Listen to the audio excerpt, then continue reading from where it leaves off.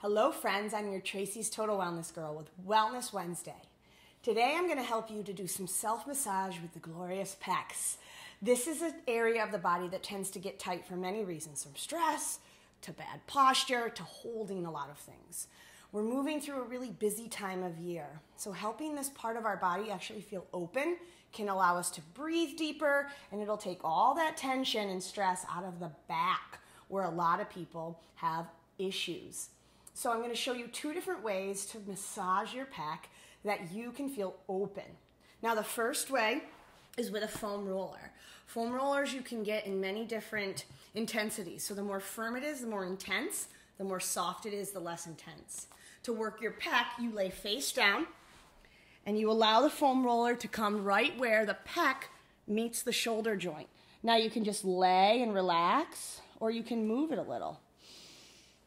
Taking deep breaths, moving back and forth, allow it to massage that area. This will feel like a release here in the shoulder as well as the pec. You can also transition a little and move a little up and down versus side to side and allow it to relax. The other way is a glorious tennis ball. Now, if you do it on a carpet, make sure that it's not sinking in too much. If it feels like it's sinking in too much, just make sure that you find yourself in a nice firm place so that the ball doesn't have too much of a give.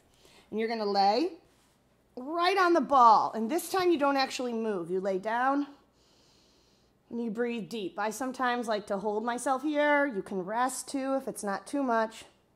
And you let the ball sink in. Once you feel a release, you'll just change sides. And again, go in. Sometimes you can change the direction of the arm, and it'll give you a different technique. And then when you come up, just come up to seated, and I always love to shake it on out a little, and come on back to the rest of my day. This is Tracy with your Wellness Wednesday and releasing your pecs.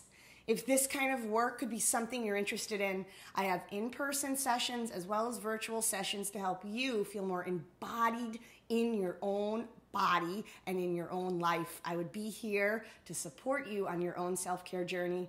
Please feel free to reach out if you have any questions. Be well.